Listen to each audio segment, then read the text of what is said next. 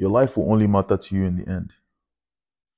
I'm talking to you, but I'm talking to me at the same time. That's the beauty of creating content as well.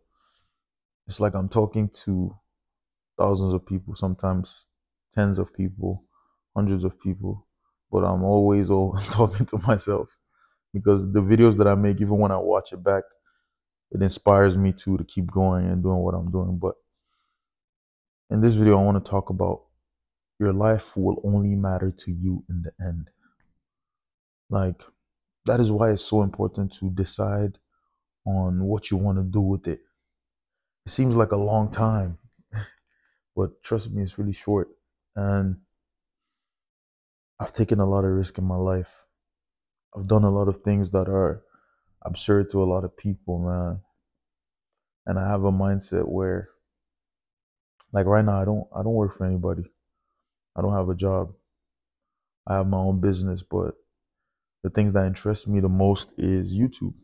Is creating content, is talking, is sharing my story and sharing what I understand, the knowledge of my understanding to you guys. That's the most thing that excites me, man. And when I think about it, like the way I live my life, my days are pretty simple. I wake up, go to the gym, exercise. I love exercising. Every morning I exercise and I play basketball. And after that, I come home and I learn. I watch videos on YouTube about different things like manifestation, just life content creation, YouTube, things like that. And then I make my own content. So that's how my day pretty much goes.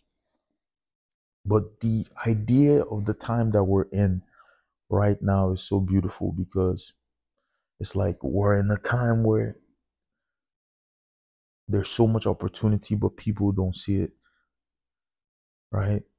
In 2024, there are people like Kai Cenat, there are people like Speed, I Show Speed. If you don't know those people, they're just streamers, they're YouTubers, and they do this thing full time. They create content full time for a living. And the idea of that is so amazing to me because I grew up as a child. I grew up as a child looking up to rappers mostly. At that time, I'm 24 years old. So at that time, it was like Young Thug, Lil Wayne, Drake, and just watching the music videos and the way they lived their life so freely, like doing what they wanted, not being so serious about life, like being so, being so, they showed happiness. Meanwhile, the people who were more corporate and more serious about life, they were always so serious and so sad and so angry. And, those people give me the vision of like, yeah, you can live life in a playful way and still have money, still have nice things, still have freedom, you know. And as I grew older, more and more people start to show you that, right? Like the YouTubers, the content creation, like content creation blew up, and now it's such a big thing. Even in 2024, it's still getting bigger. There's streaming, there's YouTube, there's even on Facebook they pay people now, like for skits and different things. TikTok pays people, and when you look at all those opportunities that are in front of us, it's like I want that.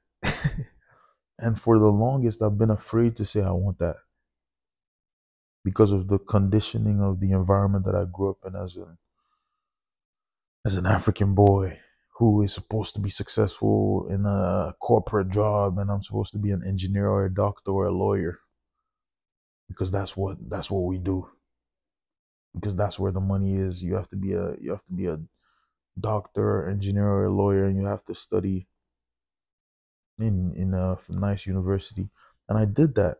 I I went to university. I studied computer science. When I graduated high school, I didn't even know what I wanted to study because, for real, like I said, I was looking up to rappers, and funny enough, I was making music for 10 years. Since I was like 10 years old, I was making music, but my parents never supported me in that.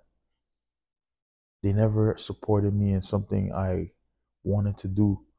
But meanwhile, I also experienced the life of making music and pursuing that for years. I pursued music for a long time. Then I started to discover that even in my music, I wasn't portraying who I was, so it wasn't authentic. So I couldn't manifest the life I wanted through my music because it wasn't who I was. I was trying to be something I was not.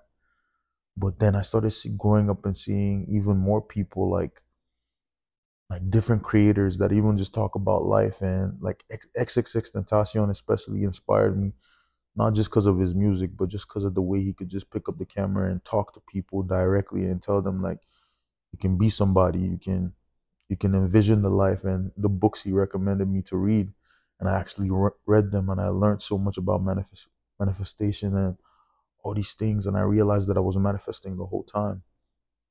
So since then I've been living a life where it's like I don't want to live a normal life because I know how it, like, a life where there's no plot twists.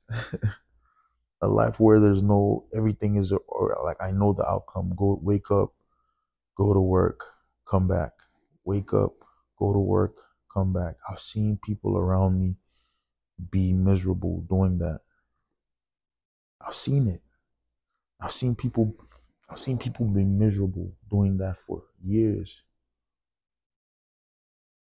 I've seen people, so why would I put myself there when I know I want to do something different, like talk to you guys?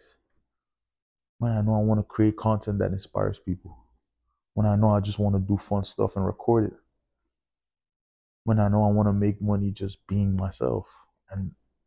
And platforms like YouTube and technology has made that possible. So why would I not do that? Why would I not try? Because at the end of the day, in the end, my life will only matter to me. So the choices I make, the decisions I make about my life, it's only gonna matter to me. Like on my deathbed, I'm gonna be like, at least I did what I wanted to do. There was a time, like, because I used to live in Canada for 7 years. Now I live in Houston, Texas, right? There was a time where I decided to go to LA, like Los Angeles, right? I just woke up one day. I was in a toxic relationship, and I was tired of it. And I just wanted some space, some time to think about who I am and what I want to do in my life. And I just woke up and I went to LA. I booked a flight to LA for like $700. I booked an Airbnb in some surf, like it's like a place where people, there's bunk beds, and like, it's not like a hotel. It's not like, it's like an Airbnb place with like bunk beds and other people like roommates, like a hostel. Yeah, that's what they call it, a hostel in LA by Hermosa Beach. And I stayed there for like 2 weeks by myself. Spent time going to the beach and just living. I, bro, like I had the best time of my life. I met people from Germany, like people from all over the world, and they were just living too. They didn't have this pressure that I had about life, where I felt like I needed to be succeeding at. I was like 22 years old back then, and I had all this pressure on my life that, oh, I needed a corporate job. I'm not doing well in life. I'm not succeeding. I'm not good enough. I had all this pressure in my head about what I needed to be doing for me to feel like I was living a good life. And all that shit just weighed on me. It weighed so heavy on my soul. But then I worked through that. When I went to LA, I started working on myself, started reading, started learning, and I started manifesting, and I started seeing that even without a job, even without all those things, I could still be happy. Then I started to consciously think about what I want for myself. Like, and fast forward to today, I started taking my YouTube more seriously, and my YouTube keeps growing. Like in the past 2 weeks, I have over 200 subscribers, and that's the most exciting thing that's happening to me right now.